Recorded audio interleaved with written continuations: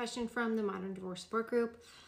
Let me preface this by saying I know that I can't control what happens at the other house, but ever since stepmom came into the picture 4 years ago, dad is different to the point where dad, stepmom, and their new +1 have informed our children, 13 female, 10 male, and 6 male, that all 3 of them are in a relationship with one another.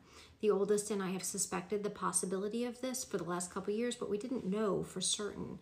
How do we navigate this? This goes so far against everything we had in our marriage, how we raised our children up until this point, etc. What can I do? I'm not wanting to take dad's time. I just am at a loss for what to do or where to go. Therapy isn't an option. He won't agree. We have 50-50 decision making. The kids are primarily with me. They visit dad on off weeks. He had extended every other weekend during the school year with a week on, week off during the summer. The +1 isn't just when the kids aren't there. They are always there, and they may be moving in. How do you navigate situations when you are strongly morally opposed to what is happening at the other house? I'm Billy Tarasio, Arizona family law attorney, and this is happening in so many instances, not just polyamorous relationships, but I just had a consultation with somebody who, and the mom is she's an OnlyFans, that's part of her job. She makes porn.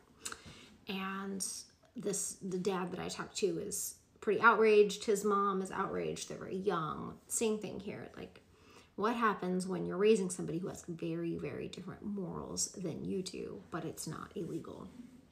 The answer is nothing. There's really nothing you can do depending on where you're located.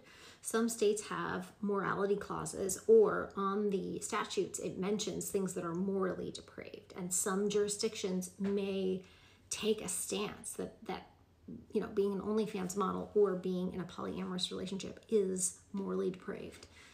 Arizona is not one of those states. Arizona is pretty much a live and let live libertarian, do what you want, and as long as you're not physically, emotionally damaging children in a way that is illegal, they're going to let you make whatever decisions you want to make.